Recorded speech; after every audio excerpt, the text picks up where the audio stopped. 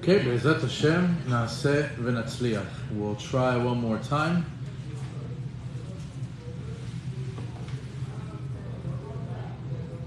We'll start off with Elul and then we'll just connect everything after. So, we've said that the month of Elul is the acronym of Ani Ledodi V'Dodi Li.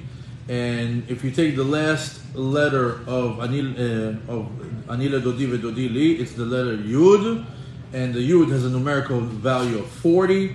And basically these are 40 days that we have, the month of Elul plus the Aset Yemei Teshuvah. And these are days of mercy, days that are slated, that are marked for Teshuvah, for repentance. It's an auspicious time to get closer to Kadosh Baruch Hu, so much that Kadosh Baruch Hu brings himself down, and we start the season of HaMelech Basadeh, King is in the field. Also, we were in the middle of sharing this, and we got cut off, but this is where we left off. If you take 40 days, and you multiply the hours in every day has 24 hours. So if you take 40 days times 24 hours, there's 960 hours in the Teshuvah season. Why is this interesting? Because that's the same numbers that it takes to create a kosher mikveh. You know, a mikveh that you dip in order to become, to purify yourself. If you look at the configuration of a mikveh, its requirements is that it needs 40 se'ah. What is a se'ah? Se'ah is 24 login. And so if you take the 24 login, which is a measurement in the day they use in the Gemara, that constitutes one se'ah, it actually comes to the exact same number. That a mikveh has 960 login, equivalent to the 960 hours that we have in the Teshuvah season Elul. What does this signify to us? What does it hint to us? That the 40 days that we have in Elul, plus the 10 days of Aset Yemei Teshuvah, are like a mikveh that purifies us from all of our sins. Just like the formula for a mikveh is 960 cubits of water, whatever that is, similarly the 960 hours that are in the Teshuvah season serves as a mikveh for us, to purify us, to sanctify us from our sins and our transgression. So when we come to Parashat TITZE, it's very interesting because the first few pesukim, I'll read, translate, and then we'll go back into it. It says, Ki TITZE lamilchama, when you go out to war, al oivecha, against your enemies, untano Hashem elokecha be'adecha, and Hashem puts the enemy in your hand, v'shavita shivyo, and you will capture his captivity. V'ra'ita b'shivya eshat yifat, and in captivity, you're going to see a woman who's beautiful. V'chashakta ba, and you desired her. V'lakachta lecha leisha, and you took her for yourself as a wife. Ve'veta el toch betecha, and you brought this woman from the war zone to your home. Ve'gilcha et osha, and she shaves her hair. V'asta et tziporna, she lets her nails grow out. Ve'sira et simlat shivya me'alea, and she took away her beautiful dress that she was wearing. Ve'ashva bebetecha uvachta et avia ve'et imea yach yamim, and she sat in the center of your living room, and she sat there and she cried because she no longer is going to be able to see her father and her mother. And then after this process, you can actually consummate the marriage and have her as your wife.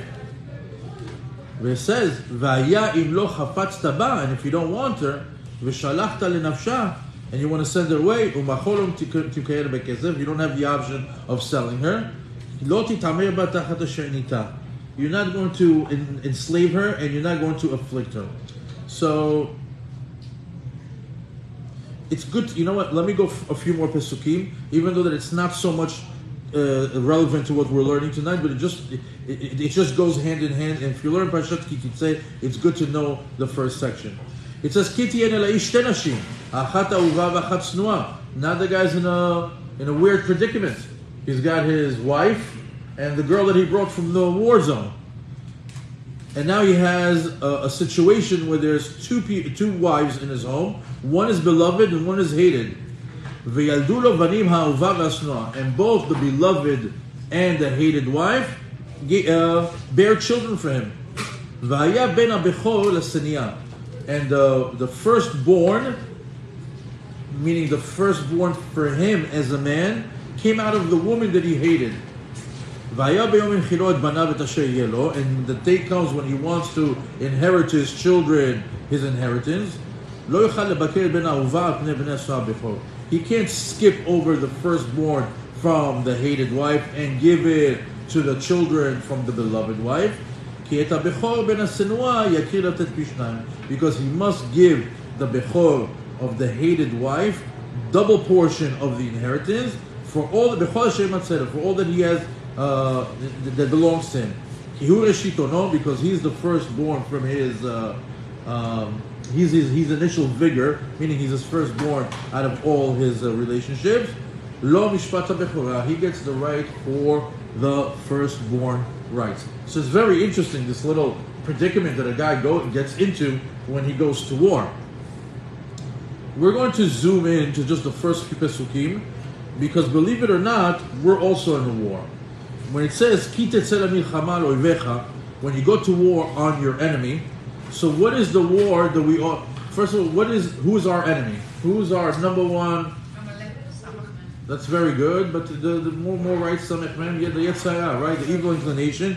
He's our enemy. And Ki TITZE Milchama al oivecha, when you go to war against your Yetzirah, against your evil inclination, when do we go to war against the evil inclination? Very simple. In Elul, right now, the next 40 days, we're going to war. Why? Because this is it. Everything is on the line. Our entire lives are on the line.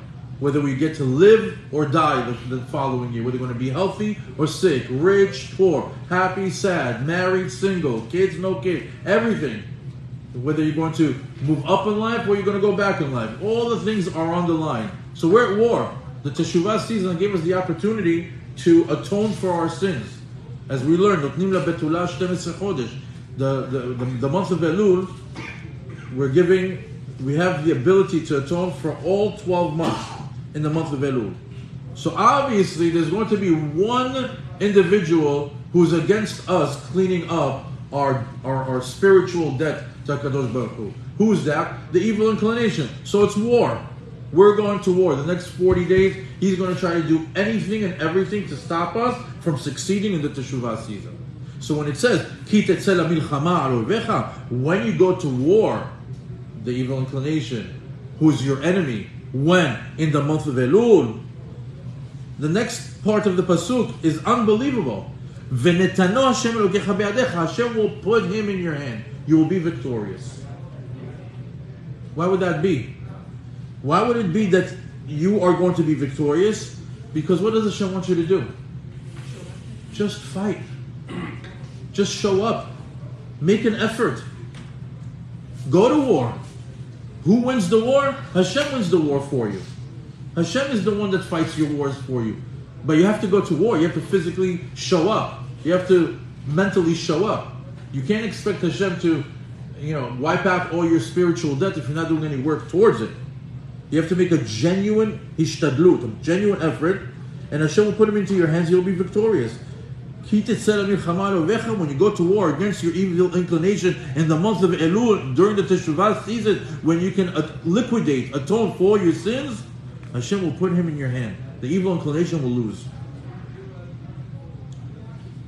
The following pasuk is very interesting. He says that you're going to go, and in the time of when you go to war, there's going to be things that you capture. And one of the things that you're going to see at war is you're going to see something that you like a lot. You're going to see an Eshet Yefator, a beautiful woman.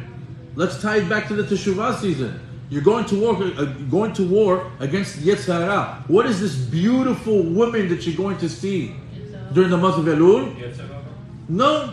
The month of Elul, what is the zodiac sign for Elul? What's the zodiac sign? Virgo. Virgo is the virgin, the Ishat Yefatah, the beautiful maiden. So you're going to look and say, "Wow, what a beautiful month. This is the month where I'm able to atone for all my sins. I'm going to war, and I see something beautiful at war, the month of Elul." As we said, let's maybe just give a little bit of a refresher of what that means. In Masechet Kiddushin, it says that a woman that gets married, she gets up to a young maiden, a young woman that's about to get married. They give her 12 months to get her affairs in order, get a caterer, a dress, hire a DJ, fire a DJ. You know, all the things that people go through when they're doing weddings, right? Flowers, no flowers. However, they give her 12 months. But by the way of Remez, in regards to the Teshuvah season, Notnim la Betula, we give to the month of Virgo, the month that is connected to Teshuvah, 12 Chodesh, the ability to atone for all 12 months. Meaning, whatever you sinned on Tishrei, Cheshvan, Kislev, Tevet, all that, whichever month you want to go back into, you can go back, do spiritual audit of all your sins, and go back and do a Teshuvah on it. It wipes it out. 1 month that has the power to wipe out all 12 months worth of sins. So when I go to war, I see something beautiful. What's beautiful? The month of Elul. What a beautiful month. The month of Virgo. The month isn't beautiful. Like the woman isn't beautiful. Like shave her head. So how's the month beautiful? Say it again. The woman is beautiful like before you shave her head, and then the month doesn't have her. So the reason why she's beautiful is because in the beginning he sees something beautiful in the woman. The second part of shaving her head is in order to thwart him away, to make him not want to be here. We sort of like want to say, hey, you gave into your impulses, stop right there. You don't have to go all the way with it. And they actually put him in a process. Can you imagine in the middle of your living room, you got a woman with shaved head. She took away her pretty dress that she put on during the war to seduce the guy. And now she's there with her ugly nails, shaved head, ugly dress. And the guy still wants to go with it, and maybe it's a real thing. Maybe he saw something beautiful over there. Now keep in mind, when the Jews went to war, these are not like barbarians. These were 12,000 tzaddikim. These were righteous individuals. These were people that were holy. They didn't even have a sin in their record, because if they had a sin, they'd have fear. And if they had fear, they had to stay behind. So that means even if they saw an Isha Yefetorah, in reality they saw some sort of a spiritual spark in her that was special. Not so much the physical part that we're learning on a pshat level. Nevertheless, since we're talking about the Teshuvah season, the Virgo is the beautiful woman in the Teshuvah season. The month is something beautiful. Why? Because it has the capabilities to atone for all of our sins in one month. So how does a month turn ugly then? Say it again. So then how does a month turn ugly? So there's Isha. So I'm going to answer your questions at the end, but just to explain to you what's Isha Snu'ah, Isha Uva, an ugly, a hated wife and a beloved wife. What is it? Hated wife is what? Is all the sins that she did the entire year. The beloved wife is what? Is the wife after the Teshuvah. In other words, it's the same. It could even be said that that it's the before and after the Teshuvah season. Before, she's hated. All the sins are there. After the Teshuvah season, she's what? She's beloved. Furthermore, the Zohar gives us another insight in regards to this 40-day process. The Megaleh Amukot says,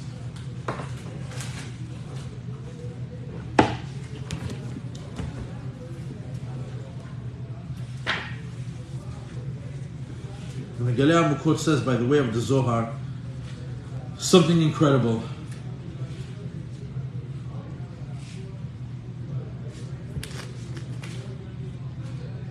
It says that Yaakov Avinu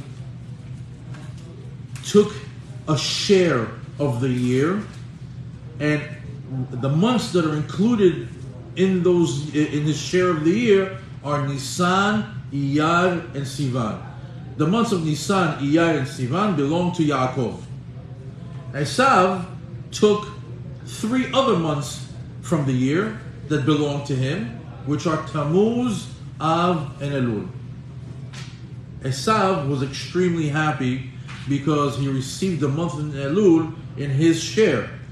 And why is he happy? Because as long as Esav has some sort of a hold on the month of Elul, he's able to prevent the Jewish people from doing a proper teshuvah process. And they are not able to rectify what the entire year with the power that's embedded in this month. So Esav was very happy. The best month of the year for the Jews to atone for the sins of the entire year is in my hands. Yaakov Avinu did not like that, and he went to war with Esav. and he actually took the month of Elul from him in order for his children to be able to have the teshuvah process that's available to them prior to Judgment Day, which is Rosh Hashanah, and that special time period called Aseret Yemei Teshuvah up until Yom Kippur.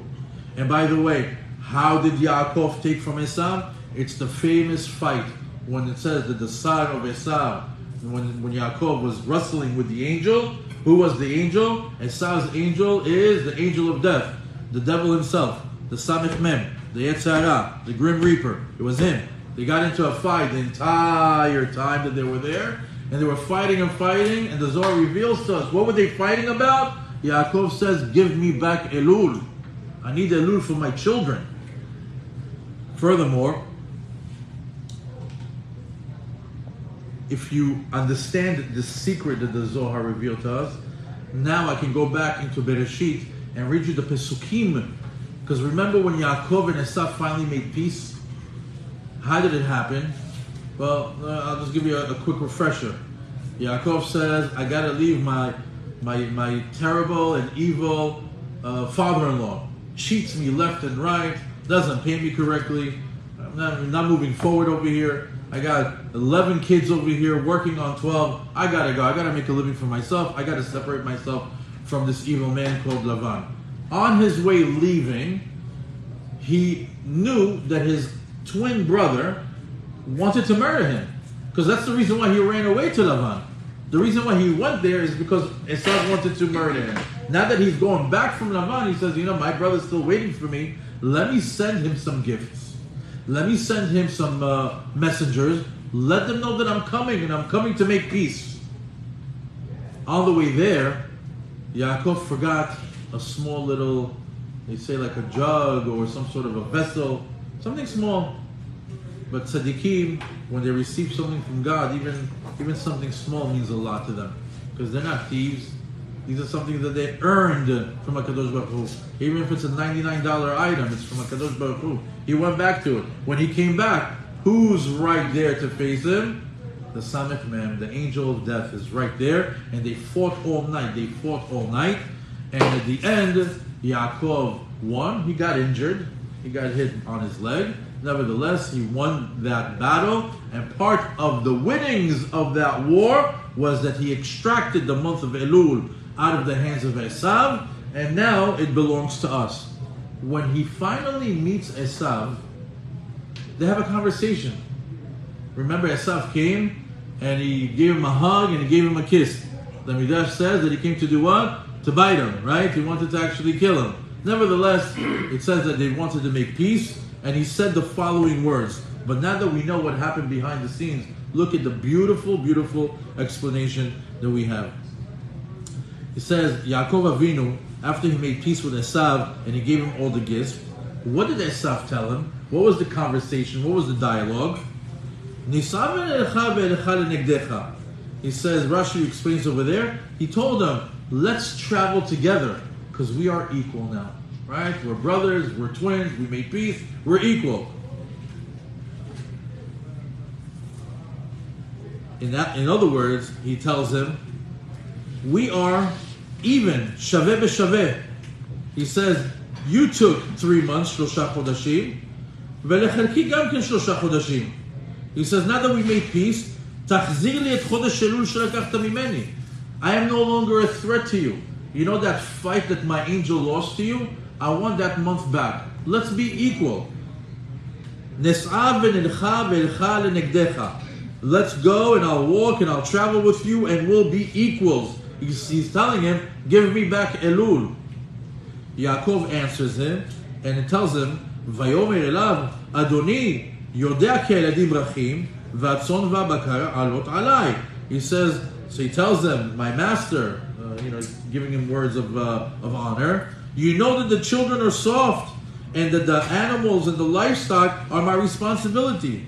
But what he's really letting him know that the flock and is actually, who's the flock? Is the Jewish people, which is his children. That the progeny of all the Jewish people is going to come from him. The flock of Am Yisrael is going to come through him. And he says that I have to protect them because they're soft, they're vulnerable. And he says, v'defakum yom echad. And he says, and if something happens to them in one day, meaning if they need to do their teshuvah process just one day a year, which is Yom Kippurim, the Day of Atonement, udefakum yom echad, and if I leave them with the option, if I give you back Elul, and I leave you with the option, and I leave my children with the option of only one day of atonement, which is the Day of Atonement, Yom Kippurim, v'matu kol hatzon, all the flock will die. Why? Because they cannot rectify in one day what they damaged the entire year. Lachen atzatihi, what my advice back to you is, and Yaakov answers back and he says, Avorna Adoni lifnei avdo. He tells him what? He says, why don't you go before me, which is what? Take the 2 months that are Tammuz and Av, that they are before the month of Elul. And he continues to say, Va'ani et nahela le'ati laregel. And I will go slowly, slowly in my pace. I can't go in the same pace as you. I have a vulnerable flock of sheep and my family. Interestingly enough, when it says, Va'ani et nahela le'ati laregel, it's a shetevot elul. He says, I got to take my time slowly in the teshuvah process of Elul. I can't go fast with you. I can't rely on one day. I can't udefakum yom echad. I can't have one day to atone for all the sins. I need the month of Elul. I can't give it back to you. Continues to say, and he says, I need to start my teshuvah season from Chodesh Elul. Leregel hamelacha asher lefanai veleregel ha'iladim. Meaning I have all this work that I have to do, me and my children, to rectify through the process of teshuvah. Ad asher avo el Adonai seira. He says, and then when I'm done with this process, again, you know, the pshat, the simple interpretation, you think he's talking about his flock, and he's just protecting the flock because they can't travel fast, and he has to take care of his young children and all that. But, you know, in between the lines, he's actually talking about Am Yisrael, the month of Elul, and how he has to protect them, and he has to protect the ability to rectify for the sins in the month of Elul as opposed to just one day. And then he gives him an incredible punchline, Ad asher avo el Adoni seira. And then I'll catch up to you and I'll go to where you're dwelling, this place called Seir. Rashi says, he says Yaakov here was talking about the future. He was talking about the Messianic era. Meaning what? What was he talking about? He says, I'm going to keep the month of Elul up until the time I come to the mountain of Seir. And we have in the prophets in Obadiah, it says, He says, you know when Yaakov is finally going to reach Esav's Har Seir, when Mashiach comes and he's going to take the Samech Mem and he's going to shecht him right on the mountain, and it's the Messiah, and then Mashiach is here. So when he told him, I'll meet you on your mountain, it's like thousands of years later when Mashiach is coming. All this is happening behind the scenes. So this month of Elul is a gift. It's a gift that Yaakov went to war for. And that's why the Yetzer Hara, every single time Elul comes around, you know what he says? This is not business, this is personal. That's it. I got maneuvered out of this month by Yaakov Avinu, but I know that these are his children, and he makes it very, very difficult for us during this month to come back to Teshuvah. All of a sudden you don't have the desire. All of a sudden you're not connected to Tefillah. All of a sudden you don't feel like doing chesed. All of a sudden you're watching TV more than ever before. You're on your phone more than ever before. All of a sudden there's all these emails and all these phone calls, and you're super busy at work, but you're not making money. For some reason it's like a lot of work, but it's not moving anywhere. And like, what's going on? The Yetzer Hara is working on overtime in the month of Elul. Just don't do Teshuvah. Now that you know that tactic, you have to understand, okay, you know, I got it. That's what's coming. It's like you already know what's coming up. So once you know what's coming up, what you have to do is you have to prepare yourself. What do? You do your effort for work. You don't stop working. God forbid. You gotta go do. You gotta lefanes et hamishpacha. You gotta provide livelihood for your family. But You got to be on the lookout, for those smoky screens that he puts in front of you. What's legit, what's not. And then when you catch yourself too much on the phone or too much on TV, I could be doing teshuvah. I got 12 months of atonement. Did I make my list yet? Did I make my plus and minus? Do I know what I'm asking forgiveness for? Have I done my Tafshin Pei Gimel pros and cons, mitzvot and avirot that I'm going to do my atonement on? So you have to be careful. You have to be very, very careful. Furthermore,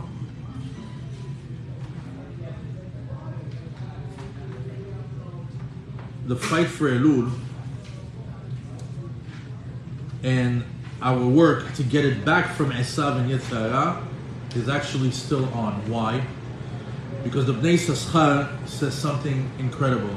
There's a pasuk in Tehillim. It says, "Aromemcha Hashem ki dilitani velo simachta oivai li." It says that we exalt Hashem because He. Well, I'm going to translate it the way the Bnei Yisachar is translating it. He says, "I'm going to exalt God ki dilitani." What's dilitani? Dilitani comes from the word delet.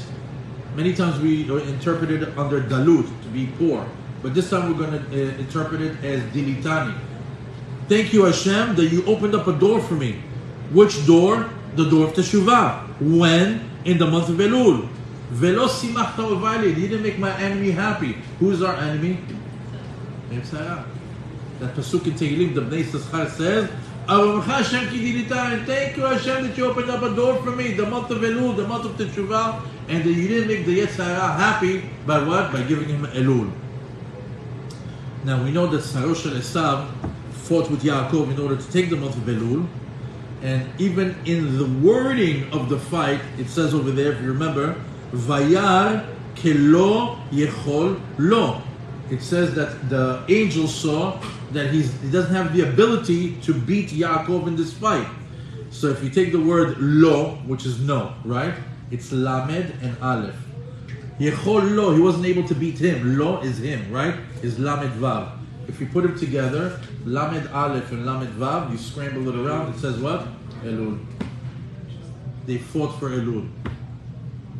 However, every single year, the Esav's angel, who's the evil inclination, fights with Yaakov's progeny, Yaakov's seed, his children, to take from him the month of Elul that Yaakov took from Esav. He wants it back.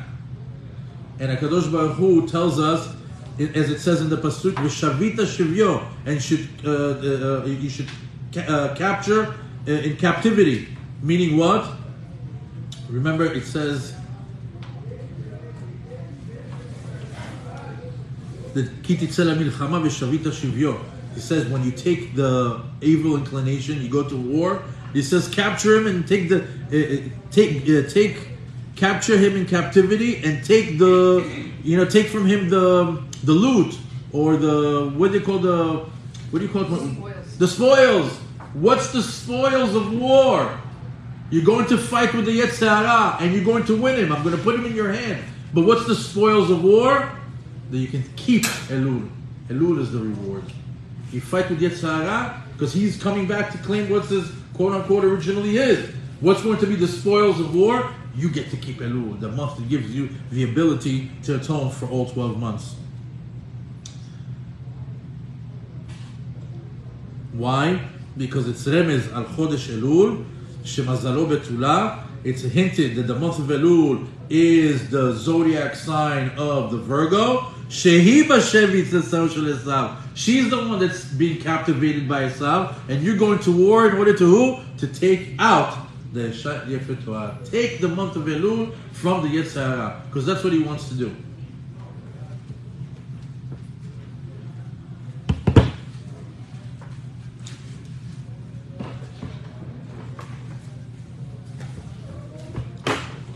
Imre Noam, the book by Rav Yoram Michael Abergel, Zecher Tzadik Livracha,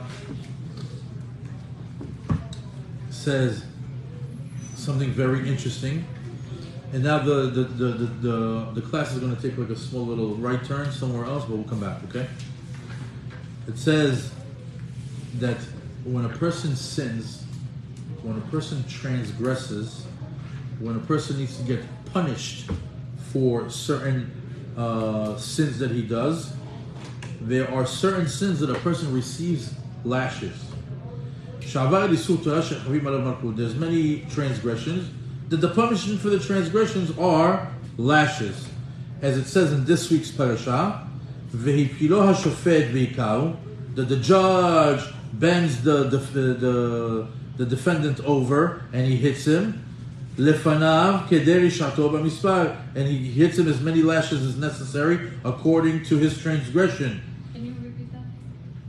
Yes, what? Can you repeat that? There are sins. No. The pasuk. So the pasuk, first of all, is in the 25th chapter, pasuk bet and pasuk gimel. If you want to look it up inside, 25th chapter, verse 2 and verse 3, and it says over there, "Vehipilo hashofet veikau," that the judge put him down and he hit him lefanav, in front of him, kederi shato bemispar arba'im, and he hit him according to his evil doings in the number. How many lashes? Bemispar arba'im yakenu lo yosif. The maximum that he can hit a person, amount of lashes that a person can receive is 40 lashes, no more. What's interesting is that it's never 40. In Masechet Makot, on the 22nd page on the first side, it says, Kama malkinoto. When it comes to somebody that receives lashes, how much do you have to hit him? It says, 40 chaser echad. It's actually 40 minus 1, meaning 39 is actually the maximum lashes that a person can receive. Shene'emar bemispar 40, because they are making a distinction that the wording is in the number 40. Minyan shu samuch la-40, and they explain it that it's the number that is closest to 40. What's the closest number to 40? 39. So we have 39 lashes as the maximum amount of lashes that a transgressor can receive when he sins from the Beddin. The Arizal chimes in on this 39. This 39. And let's see what he says. The Arizal says in his Sefer Likutim in Parashat Toldot, you should know, כי כאשר אכל אדם הראשון מעץ הדעת טוב ורע, when Adam ate from the tree of knowledge, good and bad, something happened over there. גרם שנתקלל למתת קללות. When he ate from that tree, he caused himself to be cursed by 39 curses. 10 curses on him, 10 curses on Chava, 10 curses on the snake, and 9 curses on the earth. Like the way Veminyan Malkut, and if you add them all up, it's 39. Lamitet. And why would that be the exact number? Why would it be 39 curses in the first human being to ever be on the planet, Adam HaRishon? Because he sinned, he got 39 curses. Keminyan Malkut. They are in the same equivalent number of the 39 lashes. And the reason for that is because his sin caused a nullification of the tal. The word tal means do, but it has a numerical value of 39. Tet is 9, lamed is 30. He nullified the 39 illuminations that he had available to him. And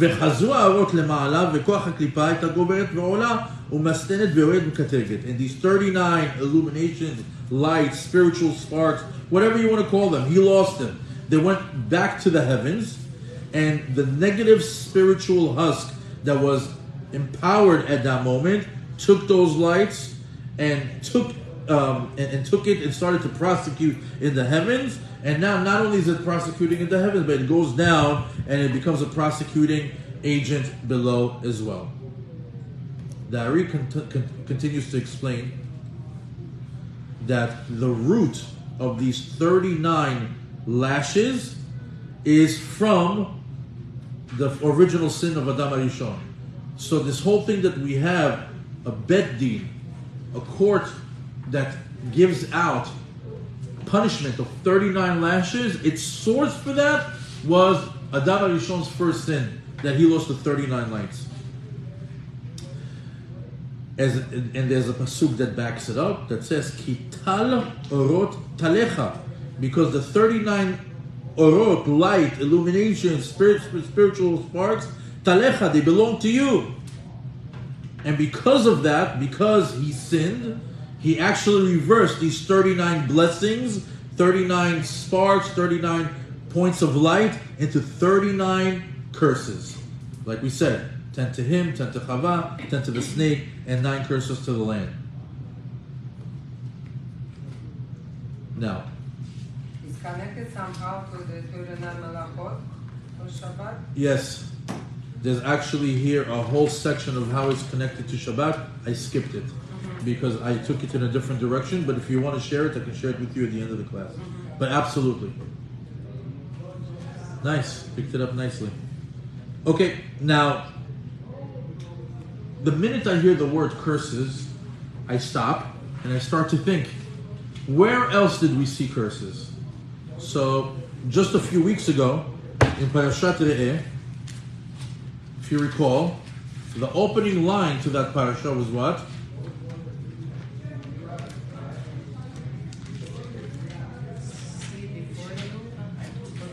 Very good. Very good.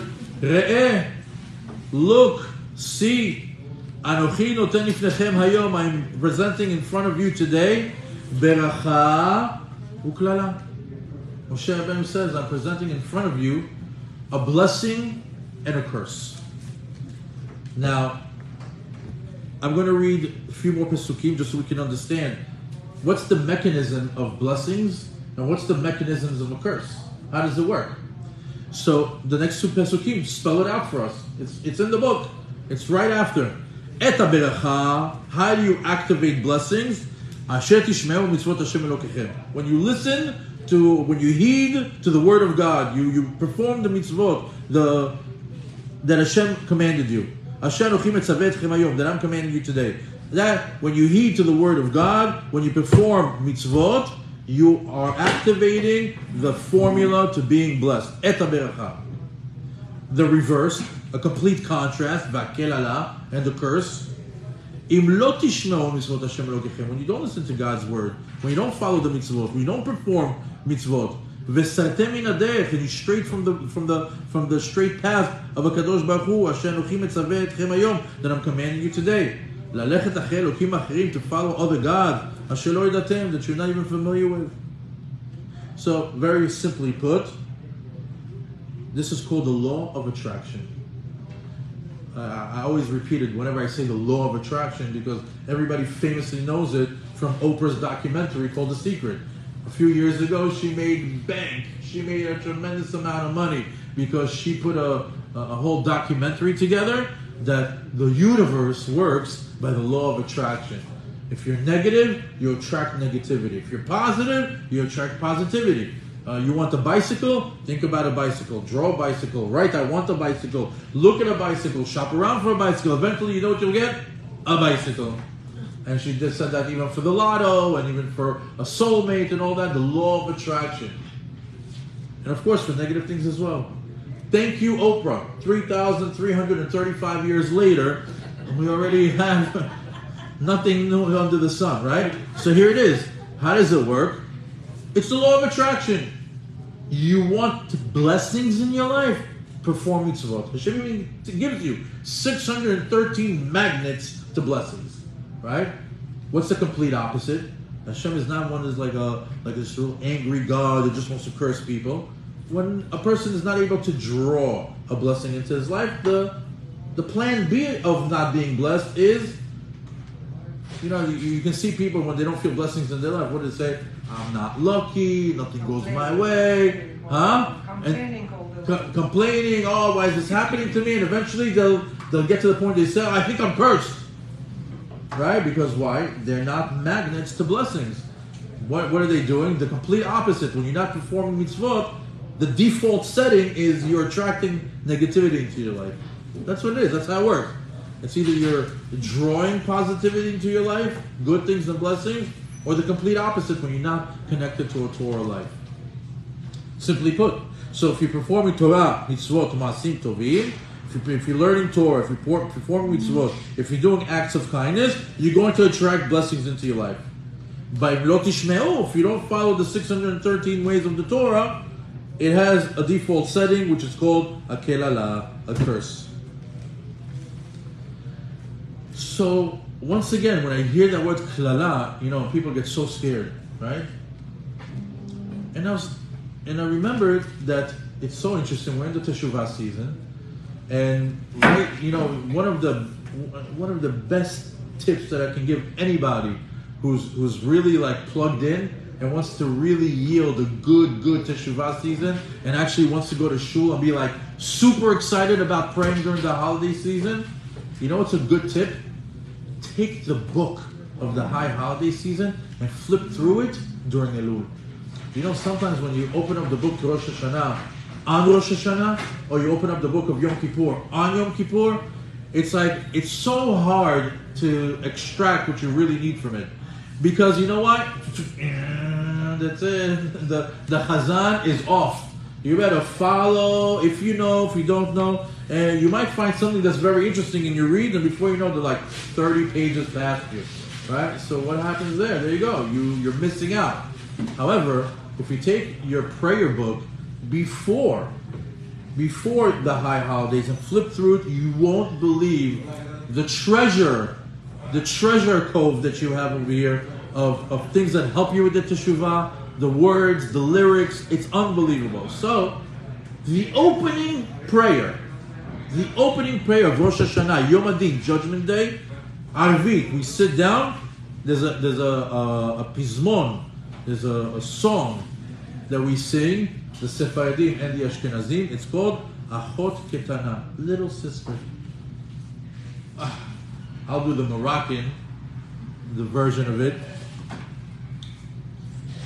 And I don't know how you're going to hear it, but it's Achot Ketana Tefilotea Orecha Ve'ona Tehilotea El Narefana Lemachalotea Tifleshana Ve'kiloltea. We do it about 10 times. And basically what it is the stanza is lyrics that are incredible. I'm going to fill you in a second. But the chorus, the one line, is Tifleshana Ve'kiloltea. Let the year end and its curses. Ooh, juicy. Curses. That's what we're dealing with tonight. I want to understand why. Why is it that on Judgment Day, I'm ready to pray to God, and the first thing that I'm talking about, let the year end and its curses. Hold on. There's curses? You mean last year there were curses? And not only that, why we over here we're like, let this year end and its curses. Get me out of here, right? It's very interesting. The last stanza, the last one, is Tachel Shana Uvichotea. Let the year begin with its blessings. Beautiful song. Beautiful.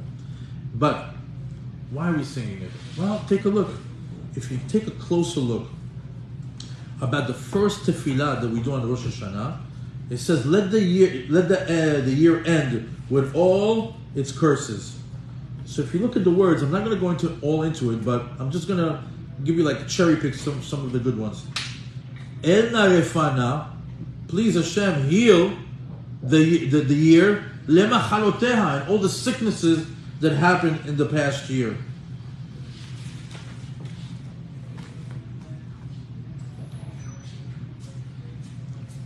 Before I go into the lyrics, we just learned that there's a beracha and a klala. We said beracha is when you choose the right path, when you're choosing a Torah lifestyle, when you're choosing to do the mitzvot, Torah, mitzvot, maasim tovim. When you don't make those decisions, it automatically becomes the kelala. What's a kelala? It's a bad decision. You had a choice.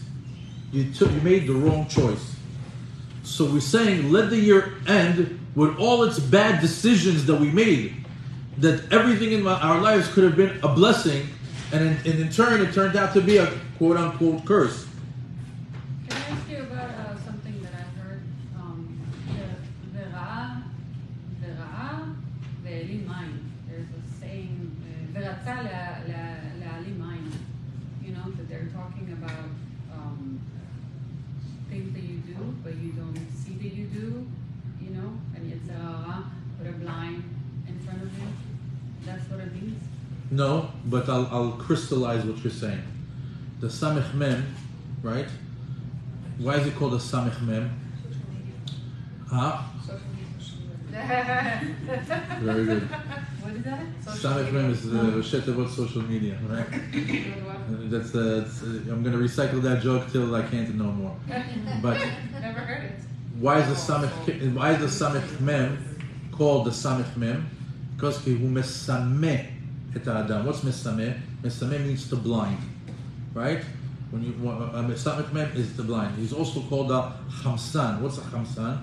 He says that he's so good that he gives you 95% truth, but the Chamsan, the 5% that he gives you, that 5% that is sheker, crumbles all of that.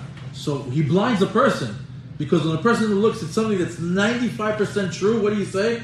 It's true. If you don't keep digging to see that, wait, there's this 5% that breaks this whole thing down, he's fooling you.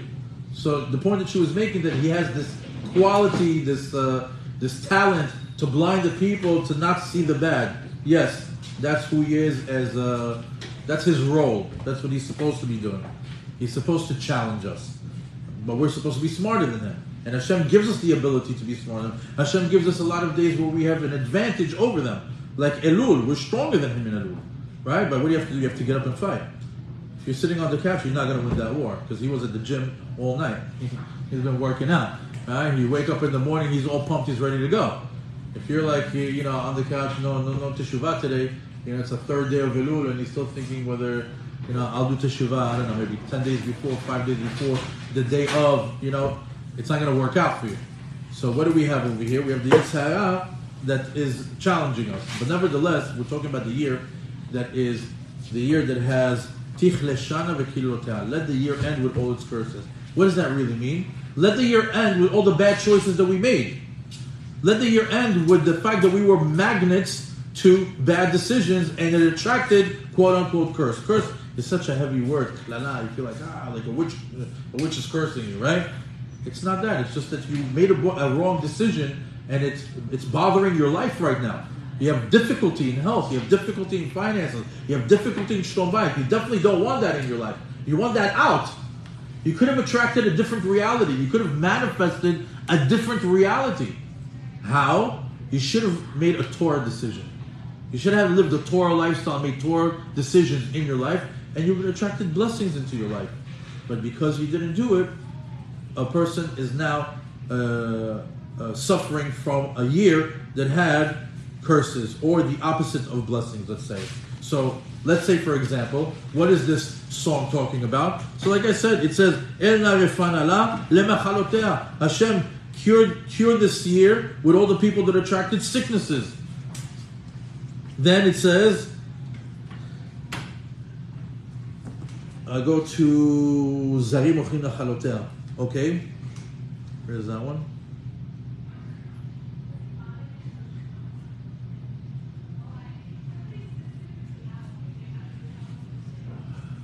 So it says over here that strangers ate portions of its land.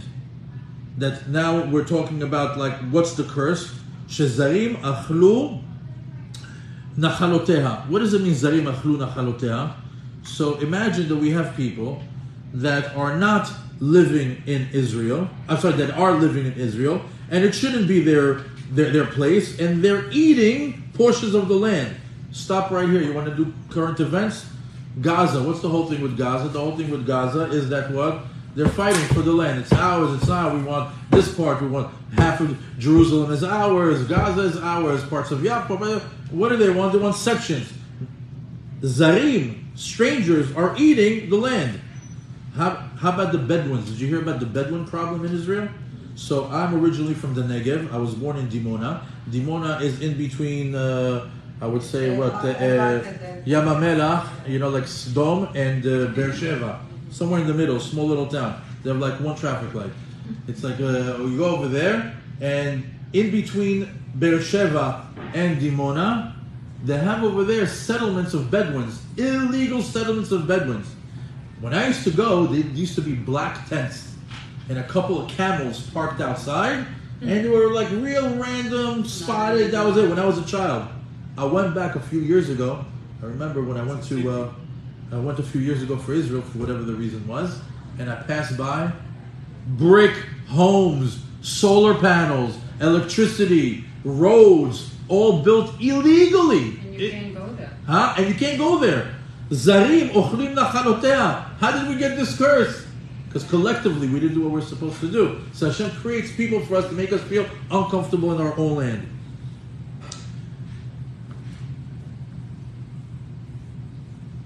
I'll give you one other one.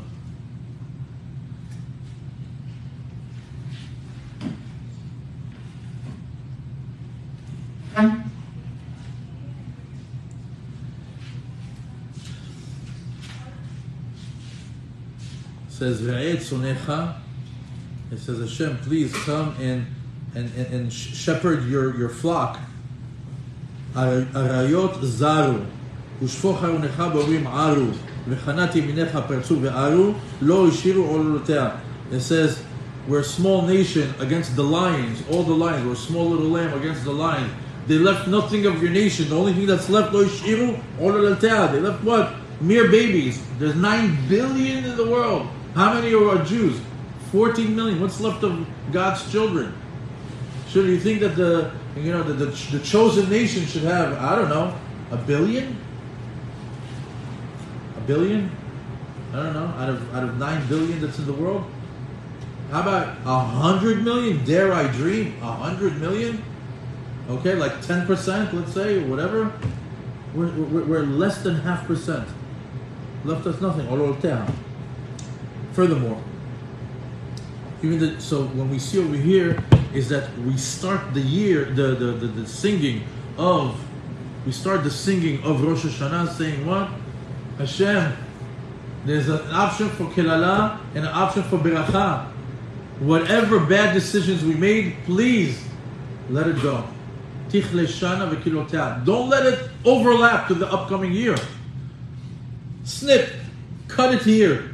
Whatever was part of this year, snip it this year. Let the curses stay behind with this year. We got to the last day of the year. We survived. Thank God we're still alive. And the last line is Tachle Shana. Let the year begin. V'birchotea. We're being positive, optimistic.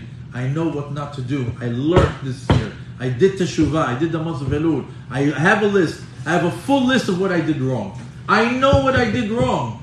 And I know what the teshuvah formula. Modeh ve'ozeh v'yirucham. Mechaseh pesha'av lo yatzliach. Ve'modeh ve'ozeh v'yirucham. We know we're not hiding our sins. We spelled out our sins. We did vidui. 40 days we're banging on our chest. We want to. I know what the problem was. I'm going to leave. Tichle shana v'kilotah. Let the year end and all its bad decisions. I already made teshuvah on that. Let's build on the good. Let's go to the positive column of our teshuvah sheet, and we're going to build on that. Tachel shana v'birchotah. Let me build on the good.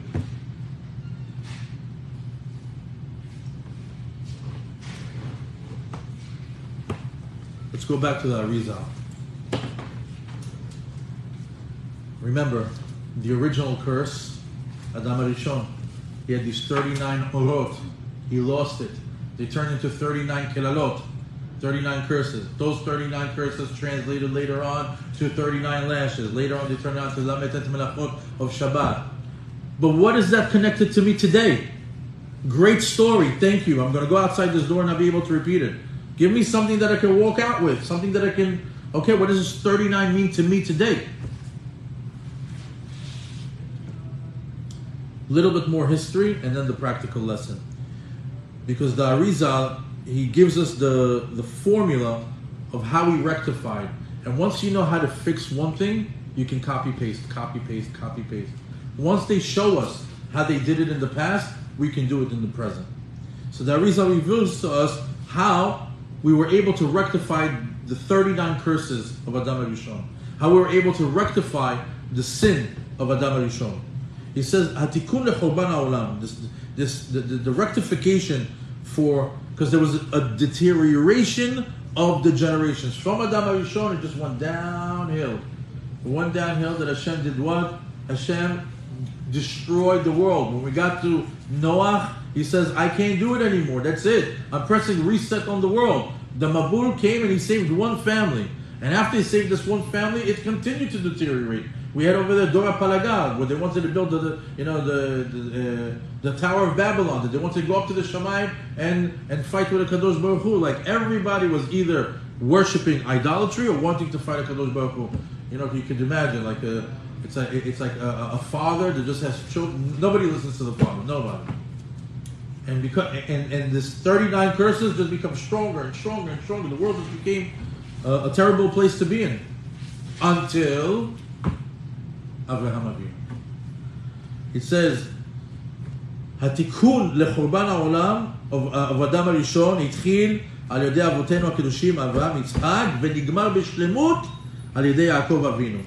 The process began with Avraham and Yitzhak, and Yaakov was able to do a complete rectification over the three cardinal sins, the three major harsh sins that Adam HaRishon did. What were the three sins that he did that Adam HaRishon did on the first day that he was alive?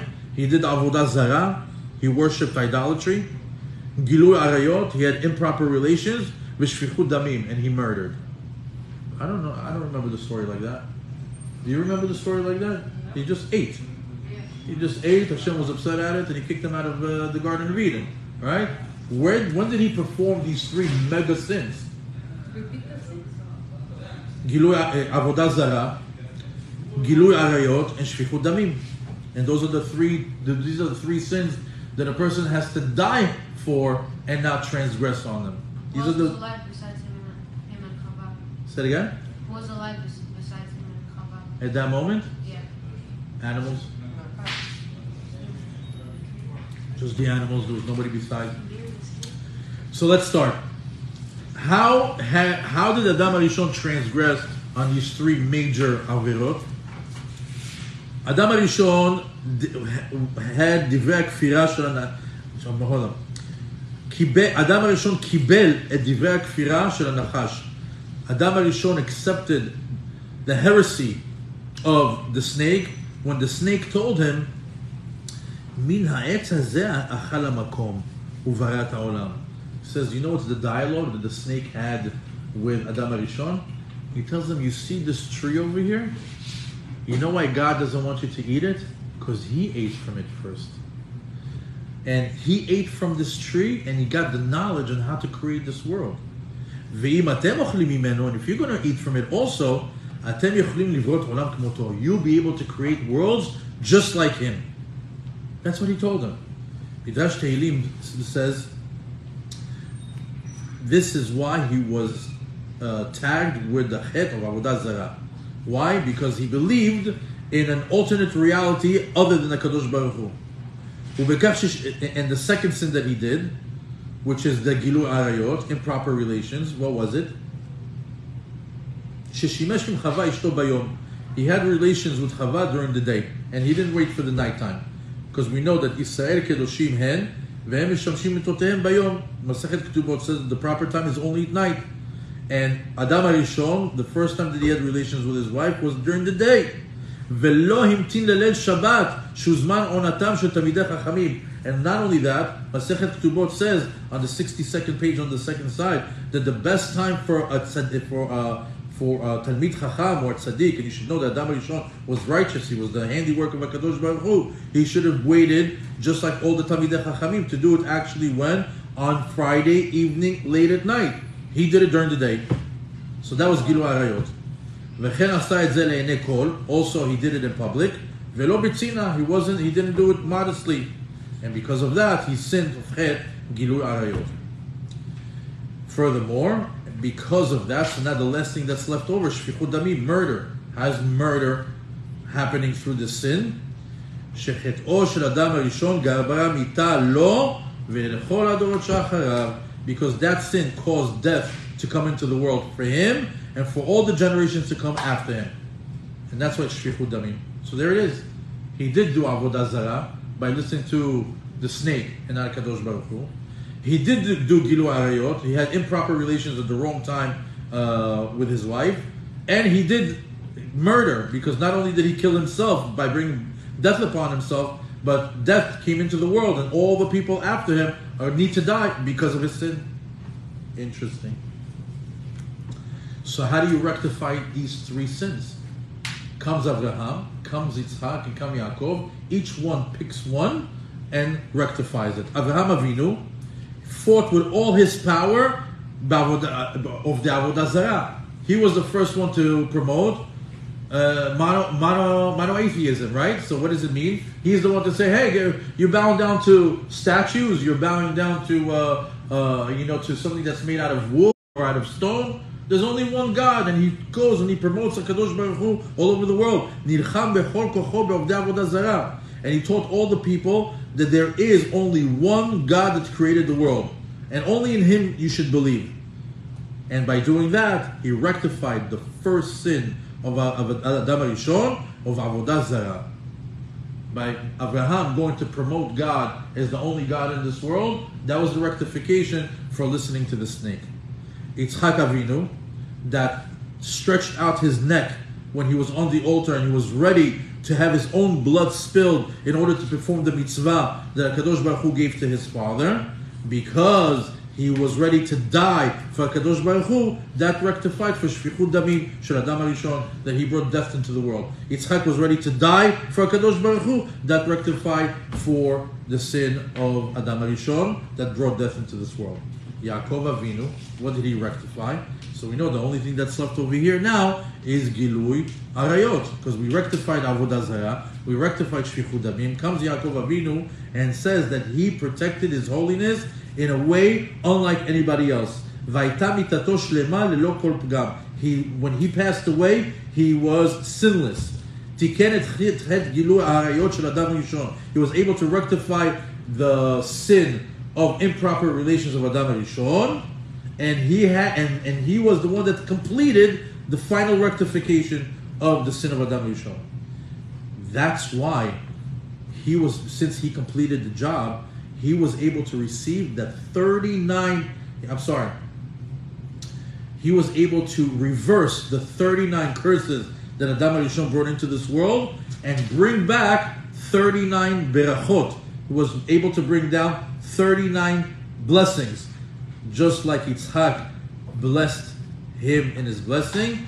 What is the blessing that Yitzhak gave his son Yaakov? Vayiten lecha Elokim mital Hashamayim, and Hashem should give you from Tal. Tal is what? 39. Hashamayim. The 39 blessings that were taken away from Adam HaRishon and got turned into curses. You were able to rectify the final thing from the sin of Adam HaRishon. You are going to be able to get Tal Hashamayim, the 39 blessings from the heavens. The Ben Ish Chai,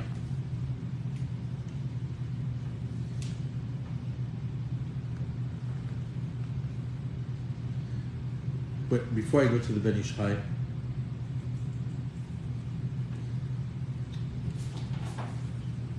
so happy ending, right? Yaakov fixed the sin, right? That's it.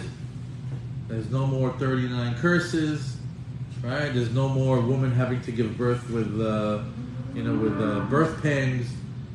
The parnasah is easy, right? Bezat hafecha tuchal lachem is no longer there, right? They should have rectified it. Those 39 curses should be nullified.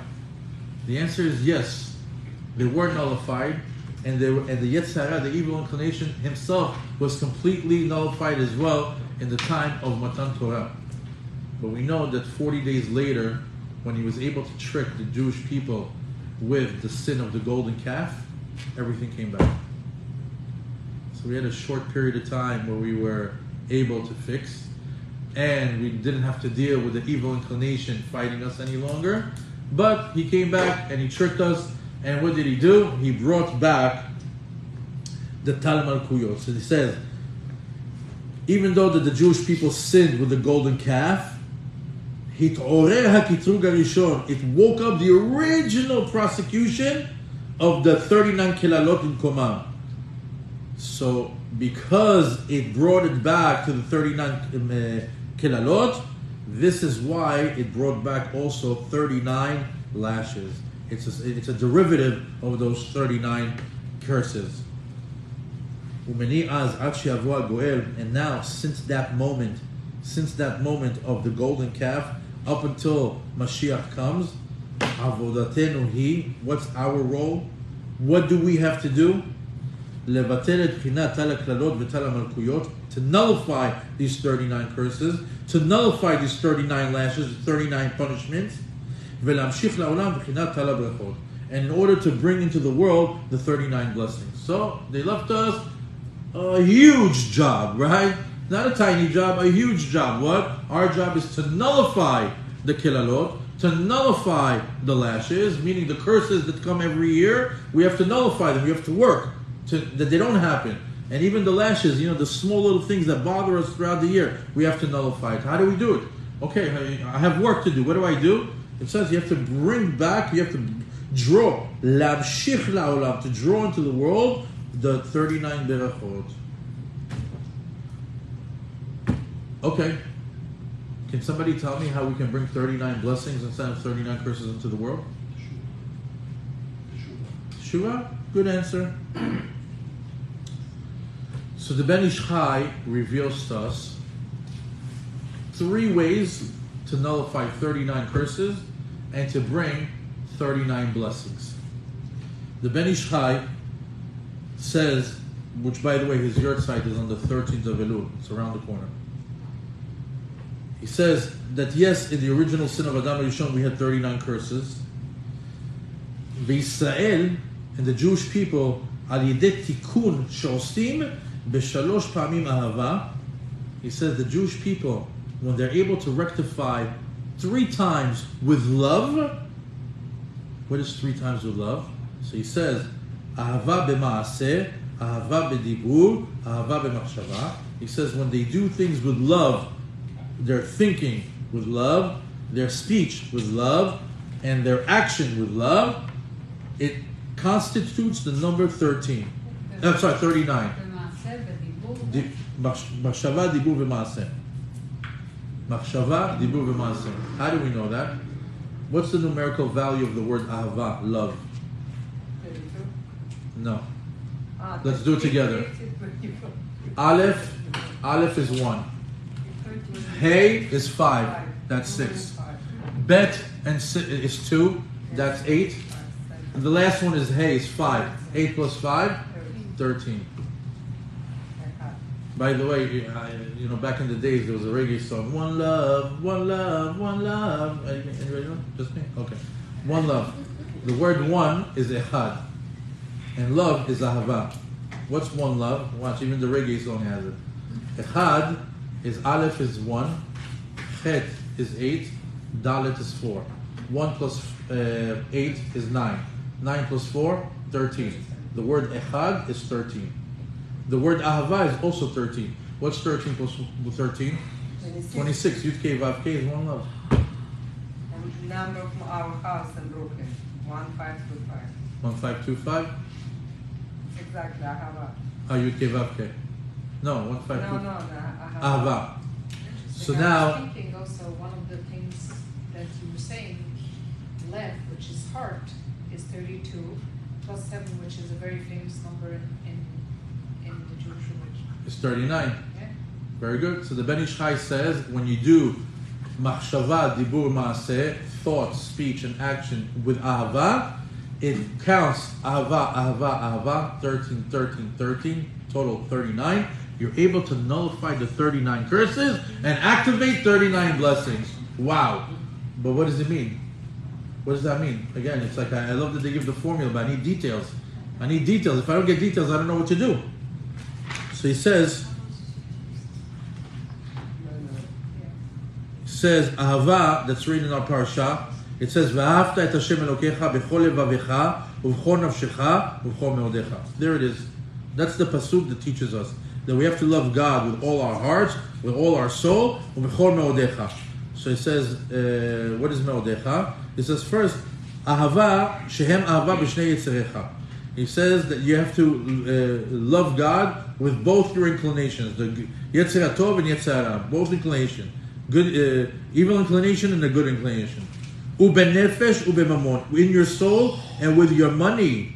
That's 3 times ahava, and they are the ones that mehapchim lametet shu lashon hariya letziruf tal. He said you turn the lametet kelalot, you turn the lametet, the 39 curses, into the word tal, where tal is a word of beracha. So the formula is to worship Hashem with love, with both your inclinations, with all your soul, and with mammon, and with your money. Meaning what? You know, some people really love money. Not only that, people get very attached to money. You know why? They work very hard for it. They work very, very hard for it. And you know, money is what gives a person the ability to do things in this world, right? To pay for a home, to pay for food, to go and pay for clothes, take care of the family, maybe fancy things, maybe vacation, or whatever it is. So when somebody has to dip into their pocket on a Friday, $300, $500, $600 just for the shopping for Shabbat, what are you doing? You're showing Hashem, I love you. And I love your special day of Shabbat. And I know that I'm supposed to eat the best food and wear the best clothes and have the best time. There's no limit. Bechol meodecha, with all my money. Oh, Chagim is coming? Great. How many feasts? 18 feasts? You got it. How much money is that? 7,000 in 18 days, 21 days? With love. Behava, not a problem. Or when we're instructed to get wear talit and tefillin. Okay, do I get the $300 pair of tefillin, or can I go and get a little bit better? Can I get the 500, or do I have the ability to get the best of the best of the best and spend like $2,000 or $2,500 for it? Is it possible? When a person dips into his pocket and shows the love for the Torah, the loves of the mitzvot, in order to honor, it's a way of honoring Hashem. When a person goes all out with his money, it says that's another way of showing love towards HaKadosh Baruch Hu. And this love, this approach of having a loving relationship with HaKadosh Baruch Hu nullifies curses, activates blessings. You said לאהוב את אמונה את הנשמה בממון ומשהו. בכל לבביך ובכל נפשך ובכל מאודיך. So, levavecha, why do you say levavecha? Why does it just say lev? Why do you say one heart? We don't have levavecha, we don't have two hearts. But we know that on the heart, there's Yetzer HaTov and Yetzer Hara. So levavecha. So worship Hashem with Yetzer HaTov, Yetzer Hara. You know, you just have to know how to manage the evil inclination. The evil inclination, he's just an angel that's doing his job properly. You know, sometimes it's easy to make him as the enemy and like a villain and just hate him and be against him. Or you could take a look at him as just a personal life coach, right? It's like a coach that whatever he tells you, just do the opposite. Isn't that great? It's like, guaranteed, whatever he tells me is wrong. Okay, do the other thing. Is anything better? It's like he gives you perfect instruction of what not to do. Okay, thank you. It's like a personal trainer. And the other thing is, so with Shnei Tzarecha, and then Banefesh Ubimamon, with your soul and with your money. Now, it says, when a person does this, he merits to love HaKadosh Baruch Hu in 3 different ways of ahava. Ahava sheb'maaseh, ahava sheb'dibur, ve'ahava sheb'machshava. You love Hashem with your thought, with your speech, and with your action.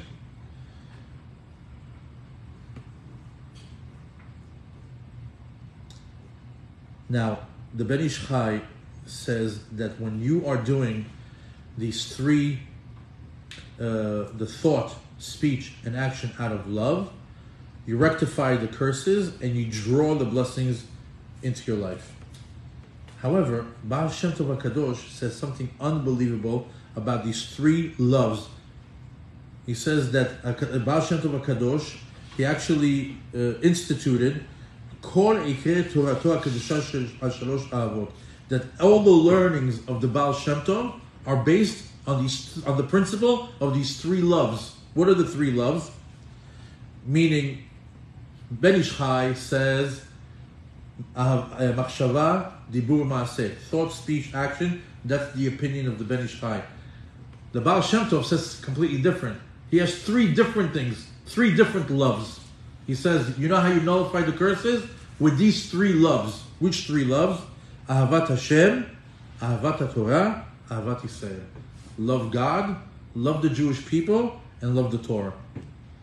And he brings sources. Ahavat Hashem, you have to love God, because it says, V'ahavta Hashem Elokecha. To love the Torah, there's a pasuk in Mishleh, B'ahavata Tizge Tamid. And Ahavat Yisrael, loving the Jewish people, as it says, V'ahavta Echa Kamocha. So the Baal Shem Tov also is Mekayem, the pasuk in Kohelet that says, V'chut HaMeshulash lo bimhera yinatek. That you take a rope, right? Take a rope with one string. Typically you can snap it. If you take two pieces of string and put them together, they're much stronger, right? Take three strings together and tie them together, now you have a much stronger bond. It's going to be much harder to rip it or to disconnect it. So that's what it says over here. Chuta meshulash lo bimhera yinatek. He said that it's going to be very hard to disconnect this three-way interconnection, which is what? Kudusha berichu oraita v'Yisrael. HaKadosh Baruch Hu, the Torah and Israel is one. And he says, don't fool yourself for the one that loves God and loves the Torah, but he can't stand another Jew. He says that what? Yadua shegam Hashem v'toratahu lo ohev be'emet v'chen b'yotzeh b'zeh. He says, don't think that you can have 2 out of 3. You have to have 3 out of 3 for these 39 curses to turn into 39 blessings.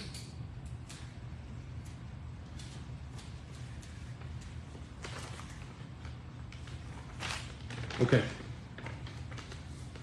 Side point.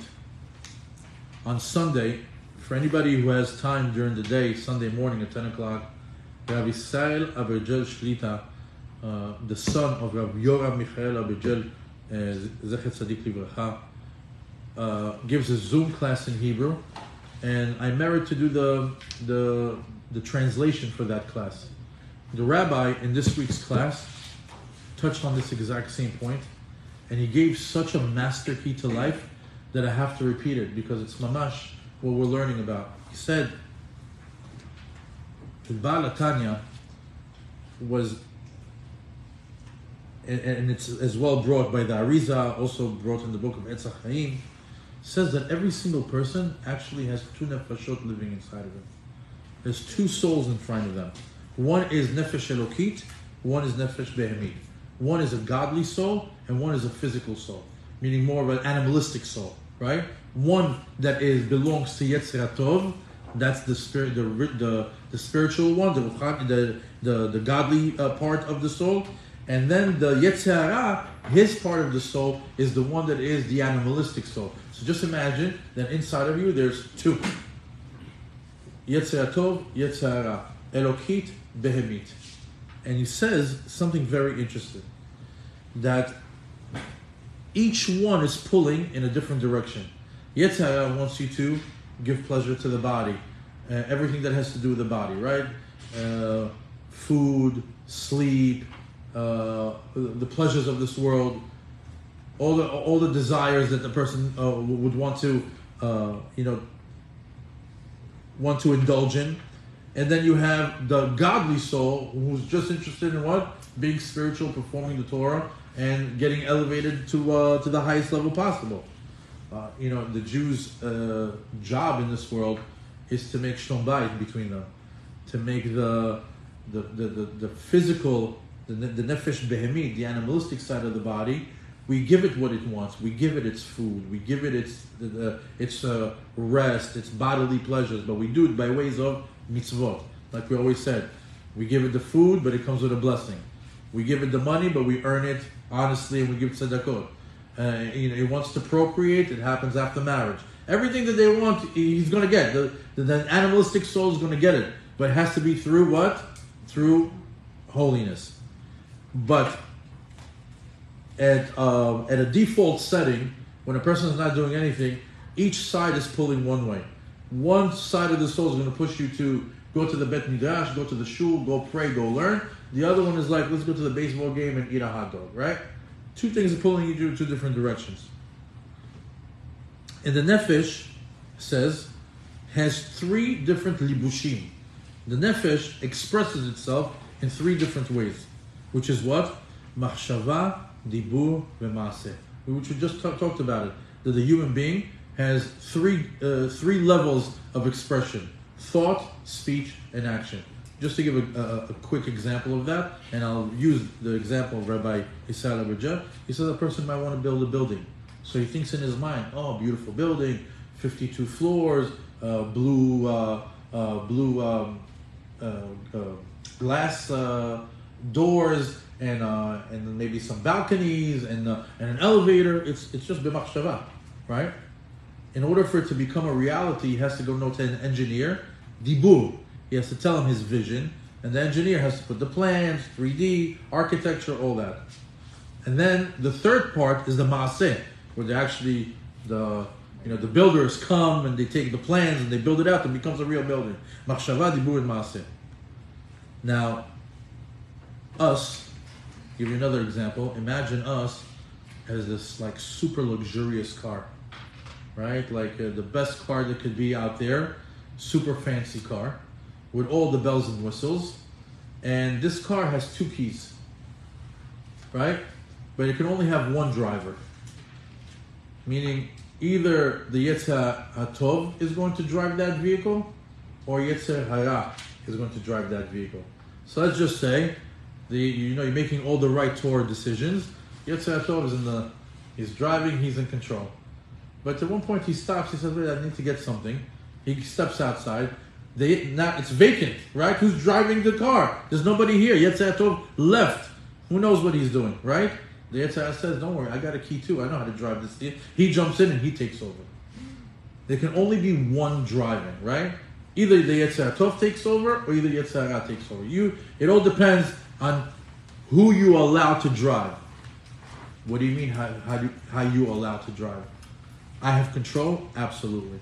The rabbi was saying that a person is in the danger zone when the Yetzer Hara is driving because he's making all the wrong decisions. In order for the Yetzer HaTov to be driving, quote unquote, you, to be managing this vessel that your neshama, you have to be constantly in the state of kedusha. And how do you stay in a constant state of kedusha? He said it starts with machshava, dibur, and maaseh. He says, but the number one thing, the first thing that a person has to do is machshava, positive thinking. When you have a positive outlook on life, you're at a much better place of, number one, becoming holier. Number two, having a better experience in this world. And the law of attraction, attracting all the berachot to you. He said that this positive thinking, this positive outlook, the machshava, leads to positive speech, loving, caring, verbal interaction, which later on goes to maaseh, turns into a good positive reality, a good mitzvah, a good deed. What's the complete opposite of that? That's Yetzer HaTov driving. What happens when Yetzer Hara is driving? That's a negative mindset. That's the negative outlook. And that's unfortunately, a lot of people in this world are negative. They are big time complainers. They only see the bad. They only see fear. They only see negativity. They're very judgmental, very condescending. It's a very, very dangerous trait. And this negative outlook yields harm and damages people. What do we say? They become a magnet to the kilalot. How do you get there? How do you get the Rosh Hashanah? Please let these curses end. Because you're negative. You're negative. You think negative. You attract negative. You speak negative. Your actions are negative. Everything is damaging. To you, to your husband, to your wife, to your children, to the people around you. You're like a cloud of negativity. And what do you think is going to come? You're a magnet to everything that is bad. Which is quote unquote the opposite of blessing. Which is quote unquote the kelala.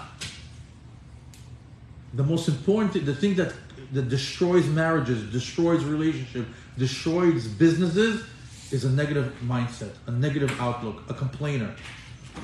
If you want to be holy, if you want to be a magnet to blessings, you have to work extremely hard on having a positive outlook, a positive mindset.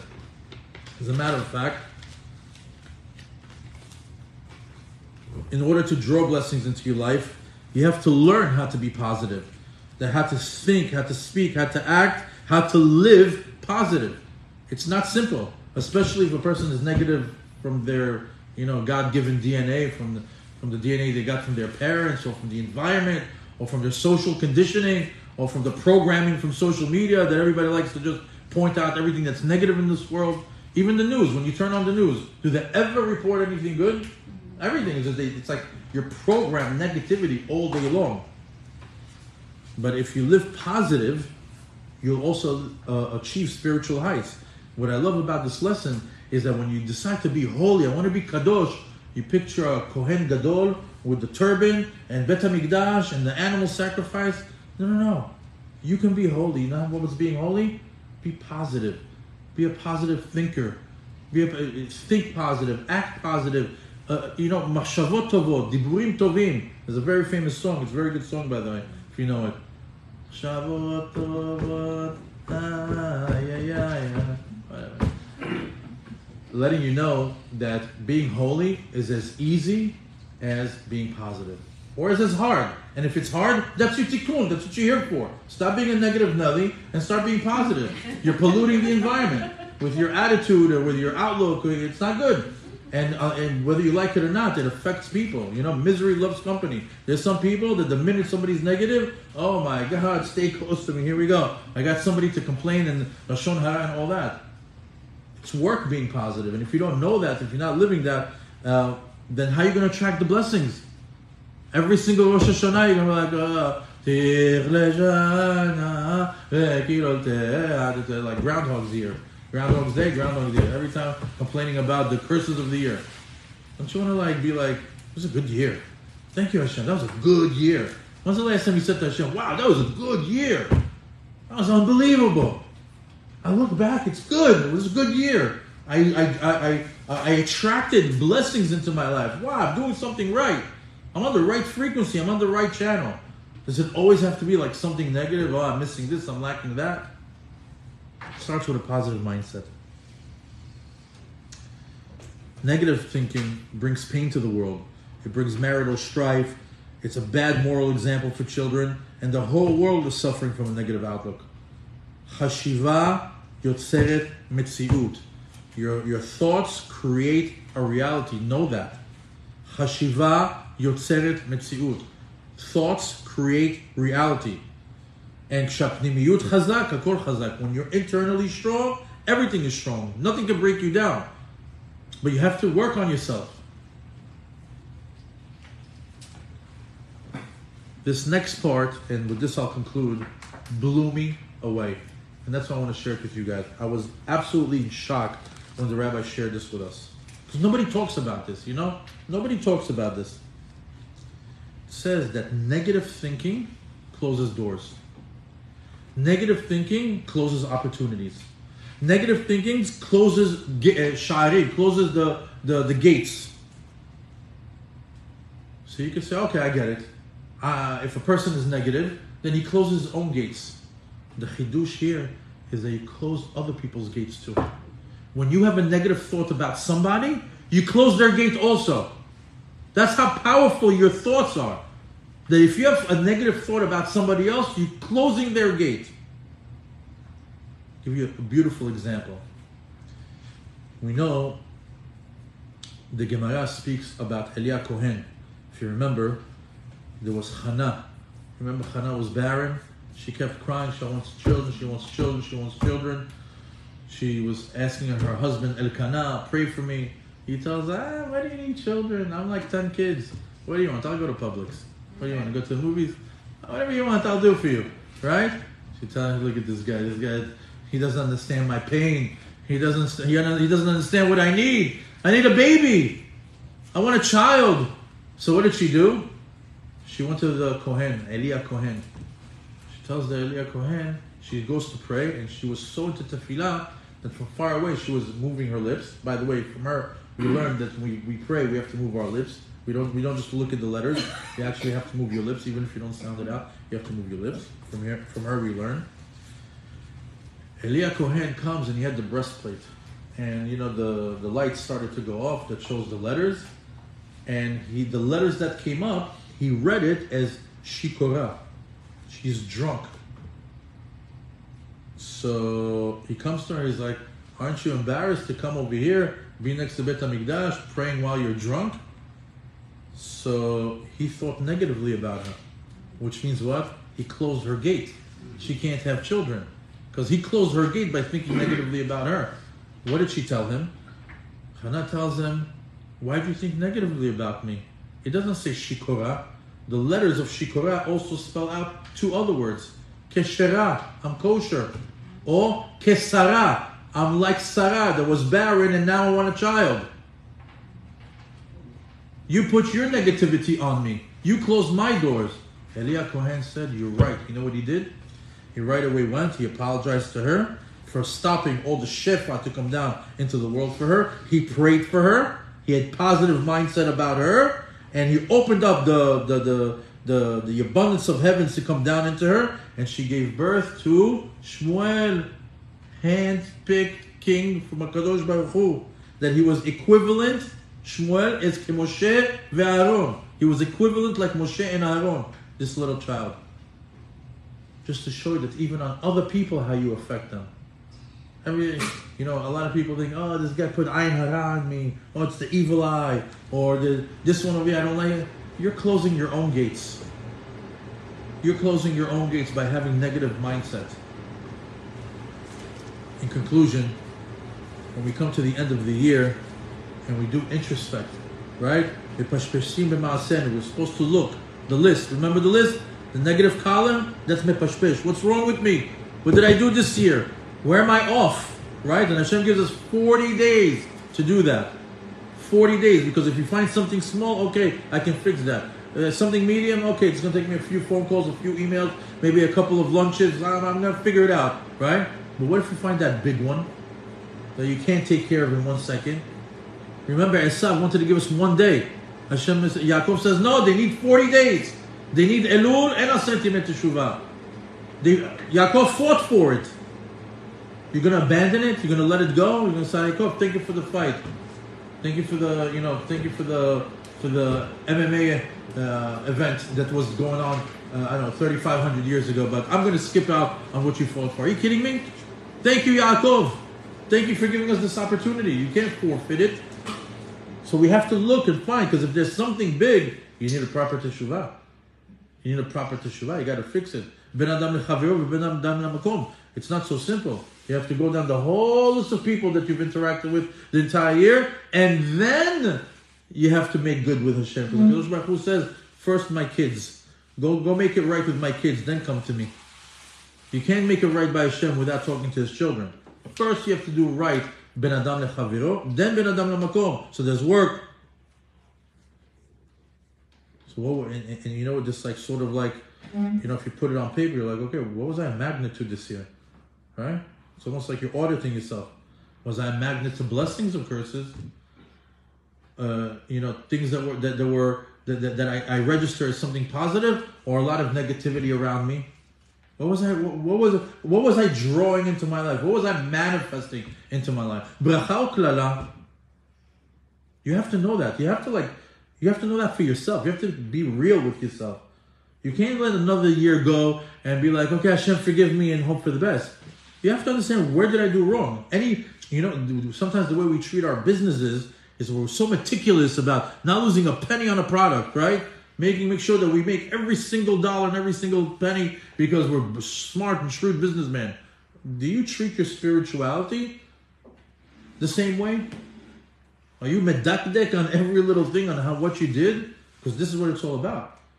And when you do that work, you start to find out that, will Hashem forgive me for this? Will Hashem forgive me for that? Am I able to? And of course, I don't want to go off into another tangent, but go look at the beauty of what teshuvah is. And you also you realize that you manifest your own reality. So what happens then is it becomes a little bit exciting, right? I can create my own life. I can draw whatever life I want, right? Whatever I want to be, I can be. How? Machshava, dibur, maaseh. And first with positive thinking.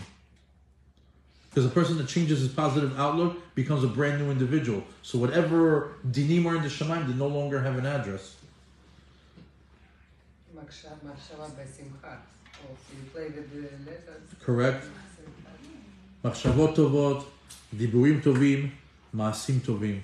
In short, you need to shed the old, build on the good, and then you can come into Rosh Hashanah and sing with all your heart.